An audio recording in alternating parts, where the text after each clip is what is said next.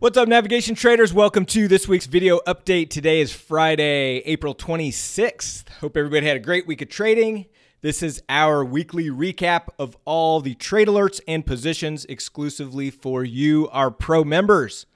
Before we jump into the alerts, let's check out who got caught being hot this week in the community. This week goes to Jonathan Thomas. Jonathan's brand new to the community, but has wasted no time in jumping in and getting involved with different trade ideas, helpful comments, great questions. So great stuff, Jonathan. Keep up the good work. You got caught being hot. And we sent you a private link to grab some navigation trading trade hacker swag. So enjoy that. Keep up the good work. All right, let's jump into the alerts for the week, starting with Monday the 22nd. We had a closing adjusting trade in ZW, which is wheat.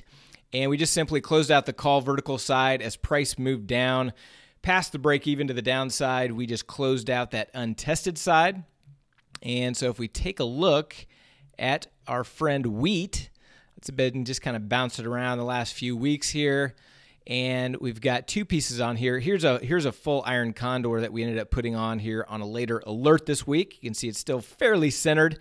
Give it more room to the downside than we did the upside. And the reason being is because we've got this piece on where we've got room to the upside is what we need. And so you can see price is still barely out of range, but if we can get a little bit of up movement, get back in there and hopefully book a profit on that one. Next trade was an opening trade in Walmart. So we did a pre-earnings long call in Walmart. And we did this, Walmart's got a little ways until expiration. Let's see here. The date is 5/16 before market. So we want to be out of this by 5/15. Now, Walmart did have a little slap today to the downside. So we're actually, we're just looking for a little bit of a push higher, and we would have booked a nice profit on this. Unfortunately, we woke up and Walmart was down. And so that's not good for our position. So we're down a couple $100 on that at this point. If we really at this point now, if we can get back to break even, we'll probably exit or try to get a small profit out of the trade. But we are looking for this to really push higher, get some of that momentum going into earnings. Obviously that didn't happen, but hopefully we can still get out of this trade for a break even to small profit. Next trade was an opening trade in XBI. So we put on a long put vertical, which is a bearish play in XBI. And I just really like the setup that we saw here. So if we take a look at the chart, what you're going to see is we had this big push down in XBI, and then we've just kind of bounced higher. And it was on this day right here that we got short. And so we're just looking for, I like when you see these big push moves down and then a little bit of a bounce, and look for that continuation to the downside. And same thing on the upside. If you get a big push up, you get a pullback, and then the continuation to the upside. I just liked how that set up. So the other thing is, XBI hasn't been as strong as the overall market. This is the biotech ETF. And so we've had a lot more two-sided action here. So I just wanted to add a little bit of short delta. At this point, we were below our 5-to-1 range on our short delta to theta ratio. So still within our range, which is why I didn't have a problem putting it on, in addition to just liking the look of the setup for a continuation to the downside. And so we'll see what happens. Hopefully we get a little bit of a push down and we are able to book a profit on that. Now, speaking of short delta to theta ratio, we are currently at about 3.5-to-1. After the last couple of days here, we've got some nice movement in oil and some of the other stocks moving down. NVIDIA's down almost 5.5% today. So at this point, that really benefited our account based on the amount of short delta that we had, and now it's pushed us back into an even more reasonable range. We're at about 3.5-to-1, so in good shape there. Next trade was a rolling adjusting trade in SMH. So we rolled one set of our short strangles from May to June. We had 23 days left, but with SMH just really climbing high, we had very little value left in those puts. So we wanted to roll those up, and we're not going to stay in May with just 23 days. So we rolled out to June with 58, and then we're still holding our other piece. So let's take a look at SMH. Nice relief from that rally today, down almost 2%. So that's always helpful when you've got short delta. So here's the roll that we made. We rolled up our puts to the 115, kept our calls at 85. So we've got this inverted strangle. Now with just the move today, look how much we've gotten over $800 in profit back just today with this down move. So that's definitely benefiting that position. And then our other piece is still in May. And you can see we've got it's also inverted, but it's a little bit tighter. Oh, I'm sorry. No, it's not inverted yet. We've got the 108 call, 104 put. So we did roll up our puts, but it has not gone inverted. And so just looking for a little bit more downside to get back into range here. Now our May position has 21 days to expiration. Didn't roll it today because we did quite a few different trades, and I like to spread those out across duration as well. And so we will be rolling this one early next week since we're now getting to the point where we're under 21 days to expiration. Next trade was an opening trade in Facebook. So we did a post-earnings short put vertical. And what we're looking for here is when a stock announces their earnings and the stock price opens well above the expected move, we look for a continuation, kind of steady prices to grinding higher in the stock price. So Facebook, if we take a look at the chart first here, you can see it gapped up, and then it came down, and it's coming down again today. So it's actually the price has actually moved against us as far as our position goes, but we just need a little bit more, continuation to the upside to benefit this trade to get back into range. So we'll see what happens there. Next trade was an opening adjusting trade in IWM. So implied volatility, the percentile popped above that 50 level. So we added an iron condor in IWM in the June cycle with 57 days left. And then we still have our full iron condor in May as well. So we've got two different iron condors in different expirations. Here's our May one, price kind of hanging out near the upper end of the range. Could use a little bit of downside to get back to center there. And then if we take a look at that alert I just mentioned, which is the one that we added in June, you can see this is pretty well centered. So just waiting for some time to pass there. Next trade was a closing adjusting trade in ZN. That is the notes. So we had two positions on in ZN. We had a short strangle that hadn't been adjusted at all, and we reached 45% of max profit on that. Nice move up in price today, giving us the chance to book that one. And then the other piece is we had this adjusted strangle, which was actually a straddle.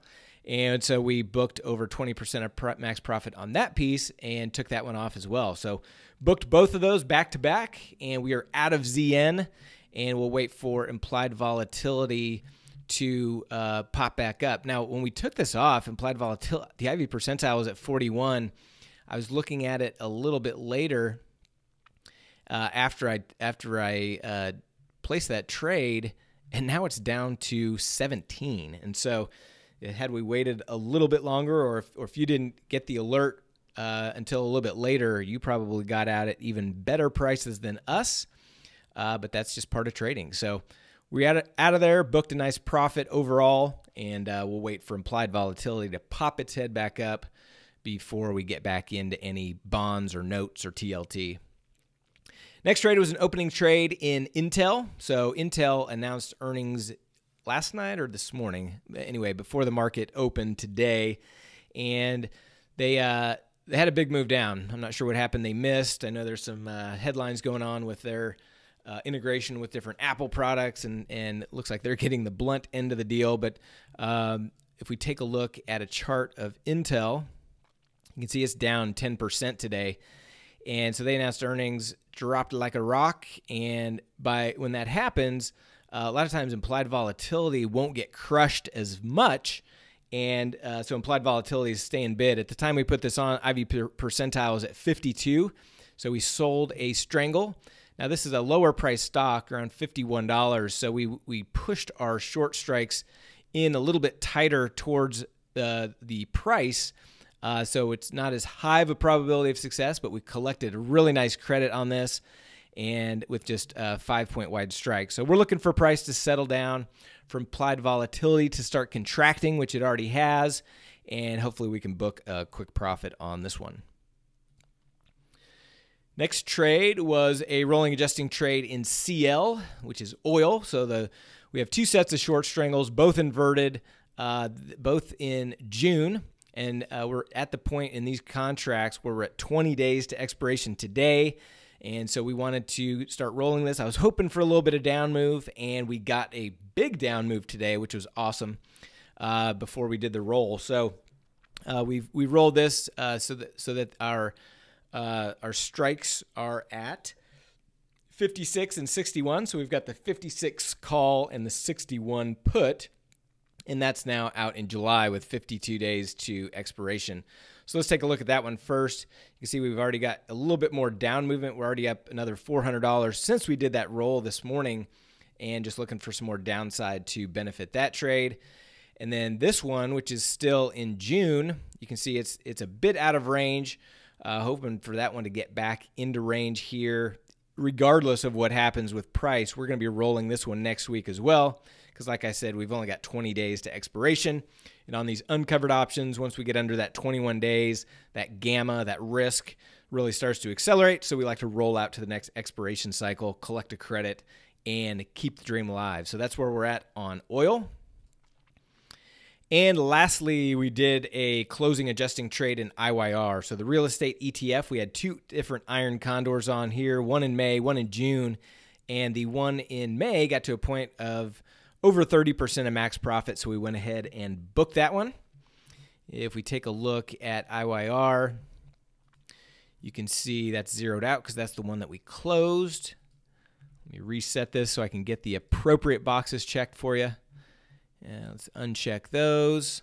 And so here's the one that we still have. This is our June iron condor, kind of a tight iron condor. And just waiting for some more time to pass. A little bit of a down movement in IYR would also be beneficial. And so those are all the alerts. Let's take a look at some of the other positions. I mentioned oil.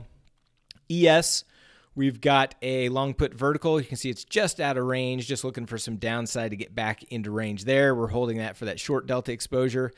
Natty Gas finally making a nice move in our favor, up 1.5% today. You can see these are both of our positions. You can see our puts are both at the 3 strikes, so that's why those are together. So these are such similar positions, so we can kind of view these together. But the bottom line is we need some upside to get back into range of nat gas, and we've got 32 days to expiration, so we've got some time before we need to start considering rolling there. In wheat, I already mentioned that one. In DIA, we've got an iron condor. You can see prices hanging out near the upper end of the range. Need a little bit of downside movement. Won't take too much to get back to profits on this piece. And so that's what we're looking for in DIA. EEM, we've got this short call vertical. It's come down since we did that roll, and we're just waiting for some more downside to benefit that piece. I mentioned Facebook. I mentioned Intel, IWM. Did I mention this one? Yeah, we've got 2 iron condors here. One is centered, and the other is, well, let me reset this. I don't know why TOS does this, but anytime you have a couple different positions in different expirations, it'll make you reset to check those boxes. But this one, the price is just hanging out in the upper end of the range, so need some down movement on that part. I mentioned IYR.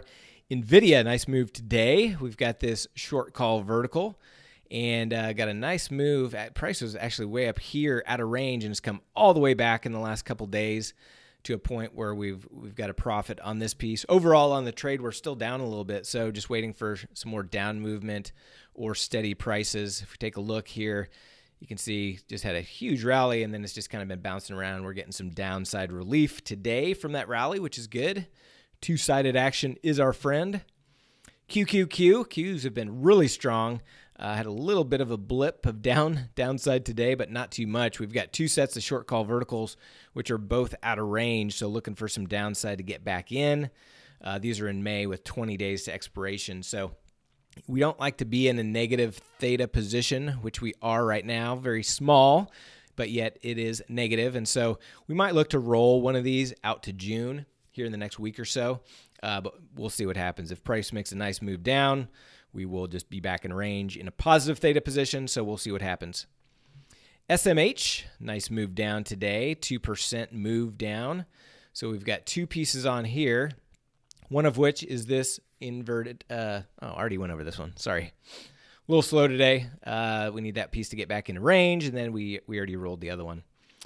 SPX, we've got this calendar spread on. You can see prices hanging out right here. No profit or loss. Need a little bit of downside. Need a little bit of an expansion in implied volatility to benefit this trade. So hopefully we get that into next week. SPY, we've got this short call vertical spread. Just looking for some more downside to benefit that. Wells Fargo. This is one that we put on after the earnings announcement. They had this big move down and implied volatility stayed high. Now price is starting to bounce back up. And so we're just waiting for a little bit more time to pass. We've gotten the contraction in implied volatility that we want, but just not quite enough profit. So if we get just a slight up move into next week, we'll go ahead and book this one. I mentioned Walmart. XBI, looking for some downside in XBI. I mentioned that one.